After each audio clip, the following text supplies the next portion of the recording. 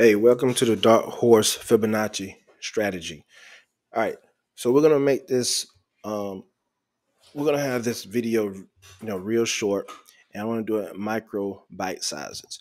So what we're gonna do for this video, we're gonna look for our impulsive waves, and that is all we're gonna look for. And we're gonna pull our fibs based off those waves, and we're gonna probably mark up some zones based off of it. So for a bearish Fibonacci move, we want to go from the top to the bottom. And then for a bullish, we want to go from the bottom to the top. So remember those rules. And you got some rules up here as well. So like I said, bearish, pull fibs from the top to the bottom. Bullish, pull fibs from the bottom to the top. Okay, coming to this market, as of today, we see we got a what? Impulse. So it's an impulse wave. So let's go ahead and measure this one. We're going to take our Fibonacci retracement tool, bottom to the top. Okay. All right. We want to identify levels where market structure is in conjunction with the fibs. We see here, we got 50%. It's hard for you to see, so let me move it over. We got 50%, a whole lot of candles in here. We got 61%, a whole lot of candles in there. And we got a couple in the 70, 78. We like this whole entire zone. What we want to do is we really want to look for our 61 to 78% retracement levels. Bam, we got our zones. All right, now let me take this off. I want to do this bearish impulsive wave down. We'll go from the top, take it to the bottom, and we got our key levels. You see up here, we got our 61, 70, 78. We got a couple candles that's hung out in this region. So now we want to do this, and that's would be target zone. As you can see, we have candles that actually came back up here and hit these zones. So this would have been some great trading opportunities. So we'll go over that in future videos. I want to keep some of these videos very short. So we just seen I did a bullish one and I did a bearish one. Okay, looking for our zones. All right, let's go and look at Euro USD. What we want to do, we're on a daily, and we're just going to do a daily in this video. We're going on lower time frames on a couple other videos. We got a what? Impulse. What can we do? We can do to here. What are some of the retracement levels? These are some of the retracement levels from what? 61 to 78. You can pick other levels, but we like to stick within this. We find highest probability of setups with this. These are zones where if price decided it wanted to come back, it could come back into these areas. However, we also going to keep in mind as we go over market structure in the future, this price can respect this zone and we can push higher. So it doesn't mean the price has to come back down here. So remember that. All right, so we got that impulse. So let's look at this one. You see this drop right here? This is the place of origin of it. And we're going to drive it all the way down. And voila. What do you notice? Price turned around where? At the 61%. So as we get into the strategy more in the future videos, you will see what we're trying to set up and accomplish. I just want you guys to be able to mark these up and boom, and see that. I don't want you to try to look back at all so can we measure all this? Yes, we can, but we want to stay within range. Okay, we really want to stay in range. We don't want to get too broad. So you see how big this is the daily. Okay, this is going back to 2014, April 2014. But if I wanted to, I can measure this. This is the look at this. This is the last basically major high before this collapse. And what do you notice? Price did what? Come back to the what? 61%. So you see how accurate we can be. It doesn't mean that we're going to always be accurate, but this is the zone that we're looking to work with. And look how price came back, respected that zone, and dropped. Now watch this. Let's get this drop. We got to do what? Measure this impulse, because this is a what? A bullish impulse. So we're going to take it from where? The bottom to the top. We can stretch it over if we want. What happened? Price came back, what, between the 61, 78, and it dipped lower, which you're going to get sometimes. But this is accurate in showing where price will more than likely try to pull back. Does it always mean that it's going to happen like that? Why? On this chart, you can see this is another what impulse. And what did it do? It pulled back further than the 61. It kept going. It broke down. So if somebody was looking for some buying, they never really got that. So that could happen. Okay. But I would be able to show you on lower time frames, you can see certain patterns playing out and where you know, but hey, this is the next area of market structure where I think I can get out at based off the fib levels. And that's what we want. Let's go look at BTC USD. And remember, all I want to do in this video is just go through and get you trained to see your fib levels and based off impulse waves. Okay, so we got a nice little, we got a low, lower high. We got low, high, lower high, high, lower high, high, lower high, high, lower high, high. Maybe get another lower high.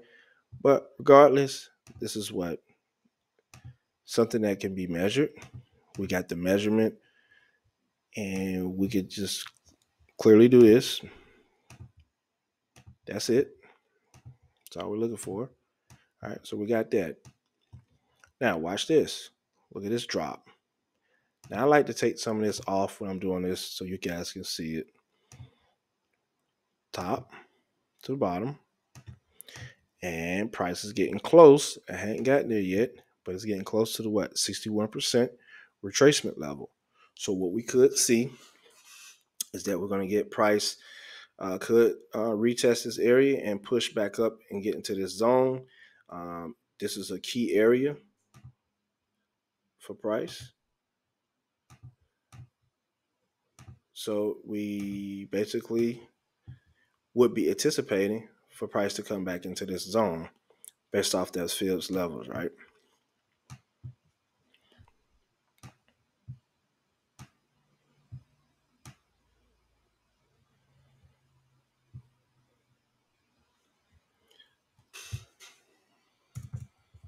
Apple. So I'm just doing various charts. So you already got some zones already drawn up on here. Okay, so we got this nice little impulse right here. And if price continues to move up, all you do is just move, you just move as price does until it really gives us it breaks and price doesn't go back above here. Now we can just leave it alone and let it do it work. These are areas where price could possibly revisit using this Fibonacci. All right, let's do this. We got a nice impulse down. We still can measure this. And of course, this almost did the whole 80%. But if we were being able to trade this, we would have had an opportunity to trade this back up into the zone for a nice little gain if we was taking out option contracts or whatnot.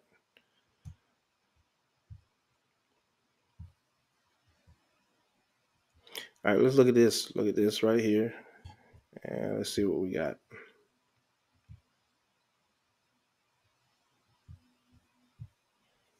All right. So what happened? Nice little impulse. Then we get a break back down. And then what happened? We go into the 61% retracement level and between 78. And we take this off. So all I'm doing in this video is just getting you guys used to finding your impulses, and then measuring them. That's it. Okay. Look, this is one of the last areas before we took off. Let's see what happens. We were right here. We pull up. This was back in March 2020. We would have had a what? Your zone.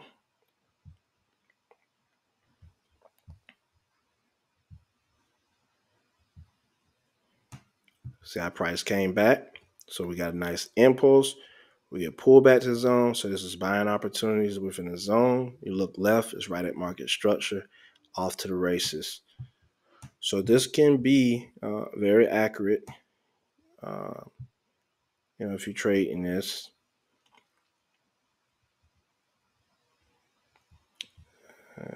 Let's see what this is. And I'm now going very far out, but yeah, you get what I'm saying. Now this is too far out. Reason why, because this happened over November 2016, and this is January 2019. But if you put this on your chart and you keep moving as price keeps going up, you still will have a zone. So this is what it would look like. Okay, we got this here. See how 23% is respected, and I will go over the 23% rule a second in another video. All right, see how it keeps moving. As price continues to rise or price continues to go lower, you have to move your fibs with it. And as we get here, you see we got to move.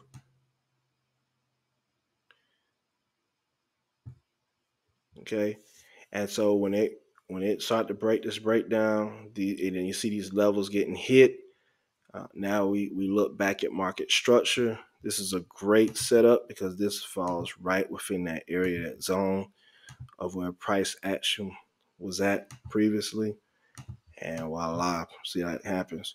So I want you to do, after watching this video, just start practicing. You can do any chart, random charts. Practice and just get a feel for it. Let's look at, I don't want to do Amazon's too. Let's do, what is maybe another, let's do AMD. So stop. Okay, AMD.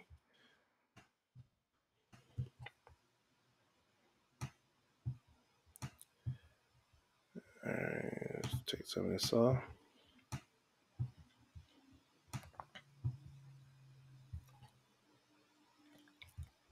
We're here. And this is what we currently have. And we would just do what? Between 61 and 78%. We want to be able to mark. Those are our retracement zones that we feel like if price could come back. And as you get to, you'll be able to trade other setups, and you'll start to see it, get a feel for it. But the main important thing is to go ahead and get understand how some of these impulses are working. So we got one right here. What do? Came back to the 61%. So you see how the 61 is lining up a lot. There's a lot of area of confluence where price likes to come back to. It doesn't mean it's always going to do that. So never get into trading thinking that something always do it. Like, no, it's just a high probability. We see right here, we can find setup. Okay, well, how will we trade this? Well, we want a red candle to eliminate a green. We get it right here. We look, take the trade short, keep it simple, stop loss above here. This is a daily. Write it down in structure. Now that we got that out the way, let's now start looking at what impulse extensions. Let's get our extension levels. We'll go ahead and start with this one. So this was an impulse to the downside. We'll take our extension. In fact, let's go ahead and replay. And we're going to measure this extension. So for a bearish extension, you always start from the top, take it down to the bottom where price have some form of support, and you take it back to where price has some form of resistance. All right, these are the target areas that we're looking at right here. Boom. And let's see if this plays out. Oh, I can take this off to... All right, so we had in play. Oh, yeah, it did hit. All right, so you see right here, targets what? Hit. I like to take my targets at the edge. I never go into the box, like I said before. So this target was hit. All right, now, can we do one for the upside? Yes, we can. We can measure this impulse. Just because you measure impulse doesn't mean that it's going to automatically go into that direction. All right, so this could be a target if we break this zone. This is the targets that we're looking for. I like to focus on the first two targets. There are multiple targets on here, and that's longer range. but I like to focus on these two, and I don't like to get too far out.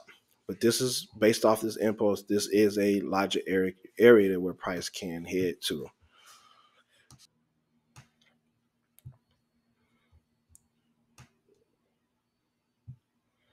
All right, let's do another bar replay, and let's go off of. Let's do this. All right, we're going to measure this impulse. And we get more into the rules of how you can really play the impulses based off. All right, let me take this off. This is the old one. All right, this is the area we would think your price would go to based off that impulse to the upside. Okay.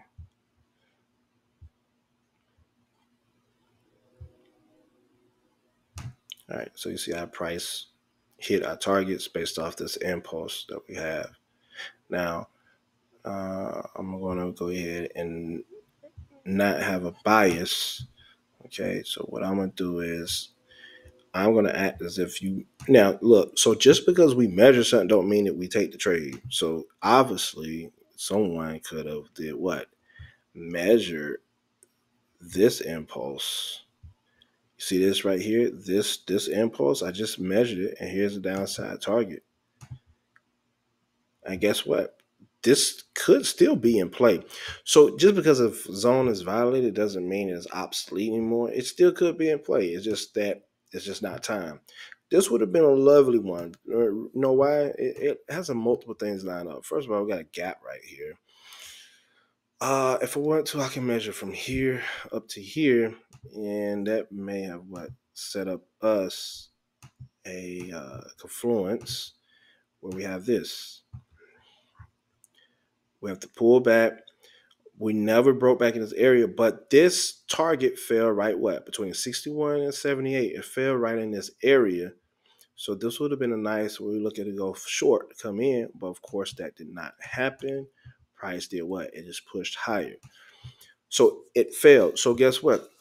You have to trade zones based on what the market is giving you and what is price doing.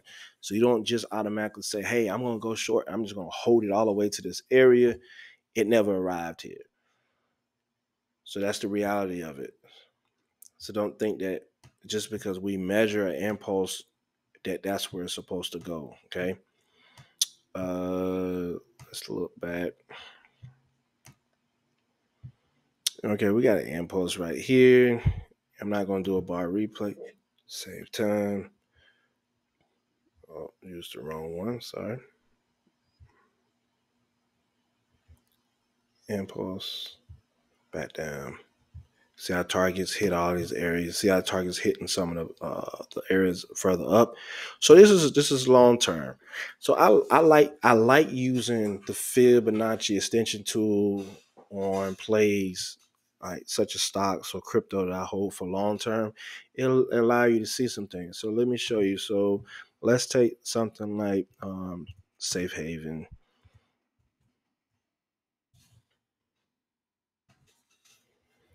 Okay, we're on a daily. So you already seen I already have the levels up here. And all I have to do now is just actually mark these. And what I'm gonna do is I'm just gonna mark these as all one. And then we got these level up here as well too. And there we go. So you clearly see that this is where we're looking for price to head to based off this extension. Now, price is all the way down here. All right. So what we want to look for now eventually is some impulses to form here to get. So are these still valid? Yes, they're still valid based off this move. It's a measurement of this move. It just price hadn't reached there yet. So what we can do, we can look at where price possibly can go based off of these impulses. So this is a temporary move. Bam, boom, right there. All right, so that's what we're looking for. This is a based off that zone. This is where price more likely wants to head to next. I got these zones right here. And I just go ahead and make this whole thing to make it simple.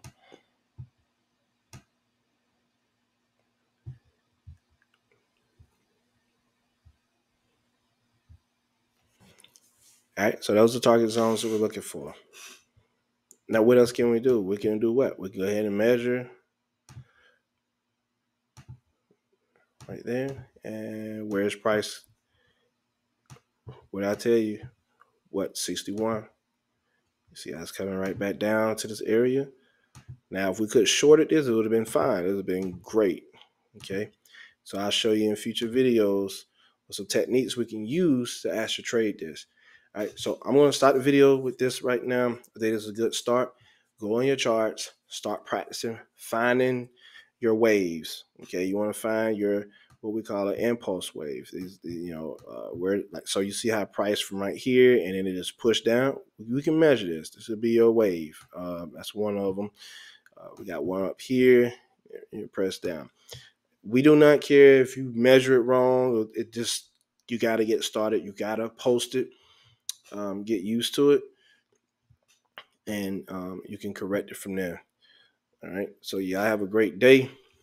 All right. Let's get at it.